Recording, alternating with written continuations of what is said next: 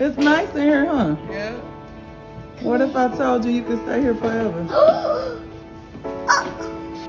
It is the big day. I'm working on jobs. Working super hard because this year I want to give my children with a more family gift, like a new home. And so here is my labor of love.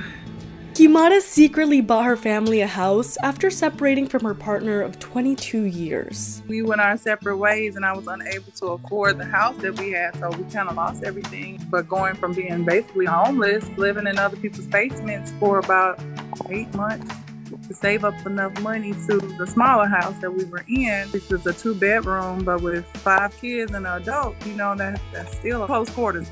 And so I was like, we can't function like this. The kids' grades were dropping. I was frustrated. It was just a lot. So I was just prayed. I'm like, okay, God, give me the strength to figure it out. She told us she started braiding hair, got a job with Amazon, and continued teaching in the classroom. It was like 20-hour days, like 5 days a week.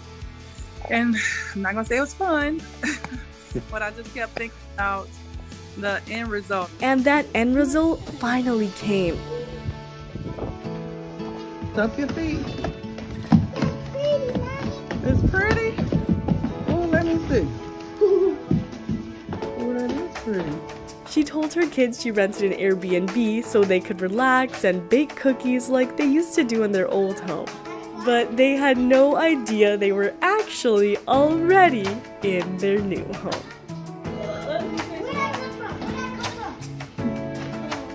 Where'd it come from? What do you mean, where'd it come from?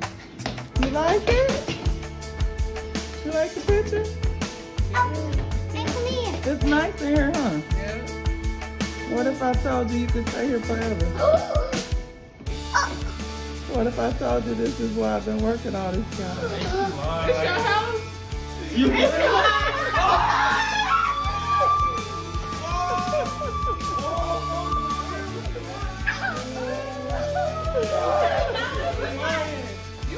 I'm real. You that serious?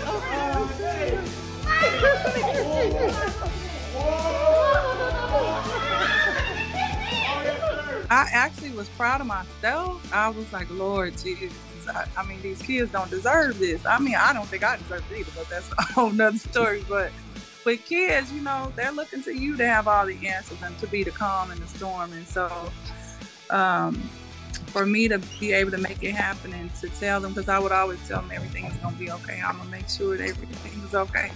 Eventually, we'll all be okay. Everybody is upstairs. I'm so excited.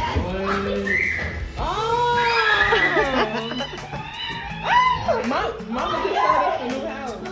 I mean, your home is your castle. I mean, you just really want to relax and put your feet down and have peace there, away from the hustle and bustle. Are you so happy? Who promised it? It's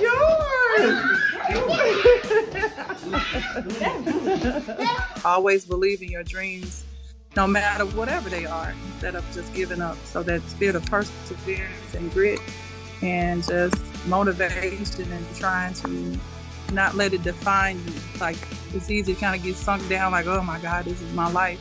But it's just a small part of your life. And you know, you are the author of your own life story. So it's up to you how it's going to end. So of course, you know, life is going to throw its plot twists in there with all kind of crazy. But at the end of the day, you got to figure out how to maneuver through that and make the next chapter the best one yet.